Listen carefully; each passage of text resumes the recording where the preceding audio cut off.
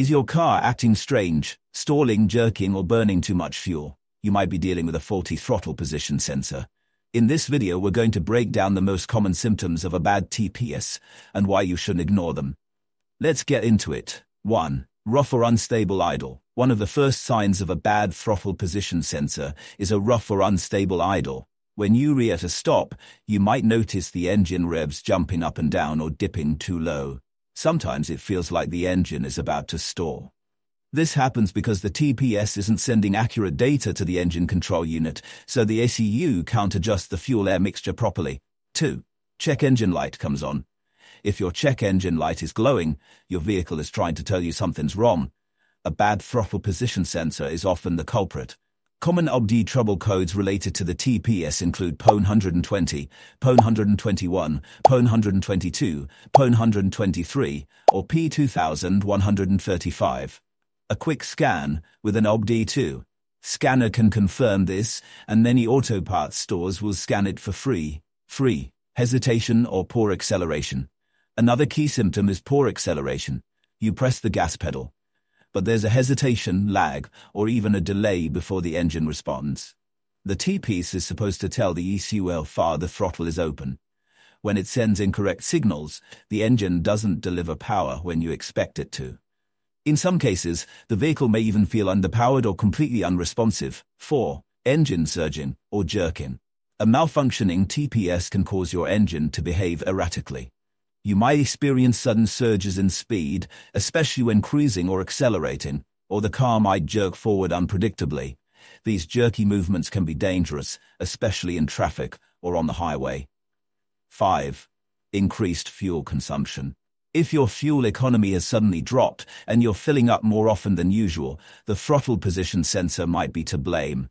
Without accurate throttle input, the ECU can inject too much fuel into the engine, leading to excessive consumption and increased emissions. 6. Transmission shifting issues for automatics.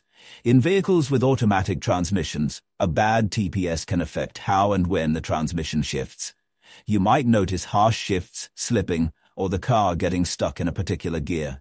The TPS plays a role in transmission timing, so when it goes bad, it can cause all kinds of drivability issues. 7. Engine stalling or no start. In more severe cases, your engine might stall at idle during acceleration or even while driving.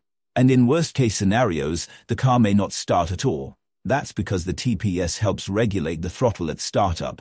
Without it, the engine might not get the right amount of air and fuel to start or stay running. If you're experiencing any of these symptoms, don't wait. A bad throttle position sensor can lead to more serious engine problems and put your safety at risk. Thankfully, replacing a TPS is often straightforward and affordable. Always scan your codes and get a professional diagnosis if you're unsure. Is your car idling rough, jerking, or hesitating when you hit the gas? You might have a bad throttle position sensor. Here's how to fix it. Step 1. Confirm the issue. Plug in an OBD2 scanner and look for codes like P120 to P123. Watch for symptoms: poor acceleration, stalling, or a check engine light. Step 2. Locate and test. Find the T-piece on the throttle body.